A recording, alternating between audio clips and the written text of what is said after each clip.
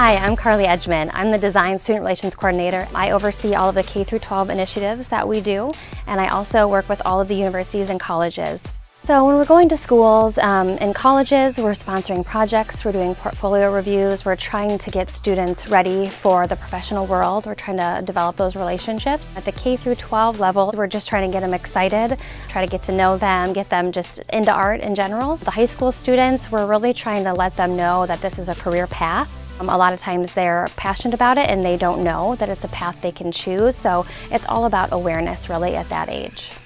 The Drive for Design contest is a contest for high school students, grade 10 through 12, and its sole purpose really is to reach students across the country and increase the awareness of automotive design as a career.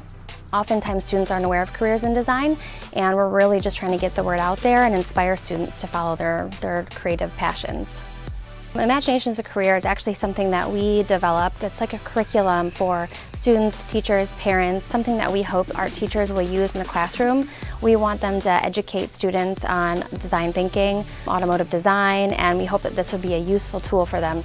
The advice that we give to parents is just to be open-minded, to know that there are a lot of jobs out there in design. Everything is designed. It can be very lucrative, so we just hope that they'll allow their child to be creative and explore the opportunities within those fields.